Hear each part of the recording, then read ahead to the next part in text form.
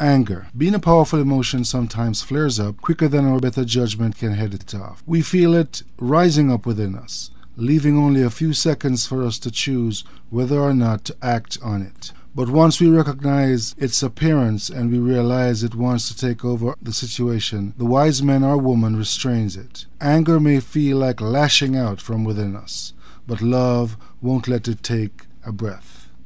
Even God's anger, though always holy and justified, is quickly put behind him after serving its purpose. Our anger, too, though sometimes appropriate, must remain under love's control. Otherwise, it will always want to write the script for what happens next, rather than playing its rightful role under the direction, authority, and restraint of godly patience. If our love is to be like God's love, it must be slow to anger, ready to release, and quick to forgive. Love it when you say it was passed away. Is a wise woman, a wise man knows how to control his or her anger. You have to keep it in check because the powerful emotion, anger, flares up quicker than our better judgment can prevent it, head it off. See, it sometimes rises up within us, leaving only a few seconds for us to choose whether or not to act. And so we have to use our judgment and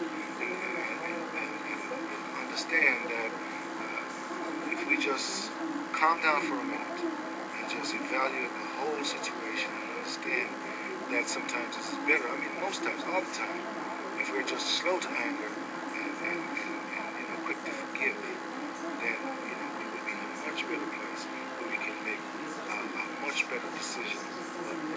Because sometimes when you're angry, you say things and you do things that you later regret. So you're saying if someone is angry about a situation, they should probably stop, take a breath, and just say to themselves, let me just calm down and be quiet for a moment. Then wisdom kicks in. It does. For example, let's take a look at God's anger. Although holy and justified, right? But after serving its purpose, it's quickly put behind him. So his anger is justified. We still harbor anger within us, and it just stays there like a volcano, and it erupts and then it's very dangerous because it destroys relationships, be it a husband or a parent or a child or a friend, and it'll be helpful if we can just be slow to anger, or sometimes even if the anger is justified, once you get it out of your system, just move on, forget about it, and forgive. And then you can build healthy relationships. When you get angry, it's not a good thing. No, it is not. Different things, emotions.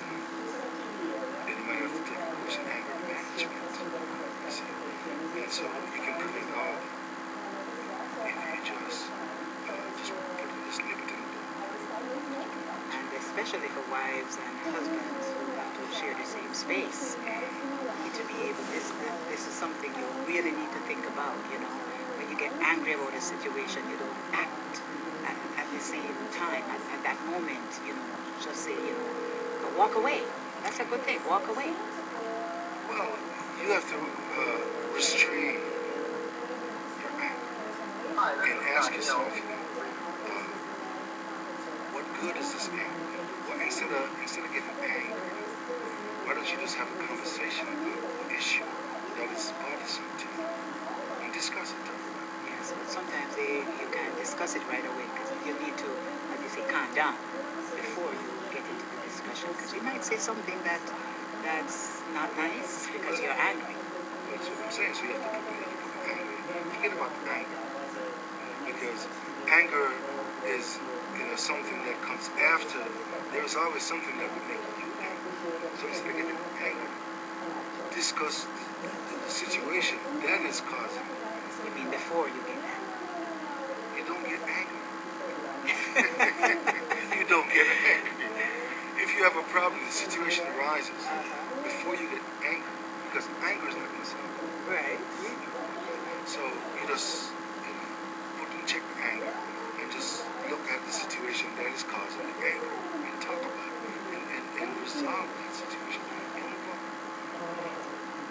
Well, we have just a minute or so left in this segment, so what it is that you have to say just to cap this off? well, I think that we should be slow to anger and quick to forgive. If we are slow to anger and quick to forgive, I think we'll be just fine. Good advice there, Pastor Wiz. Great way to end this segment this afternoon. It's now 2:43. Tune in next week, Tuesday, same place, same time, for another edition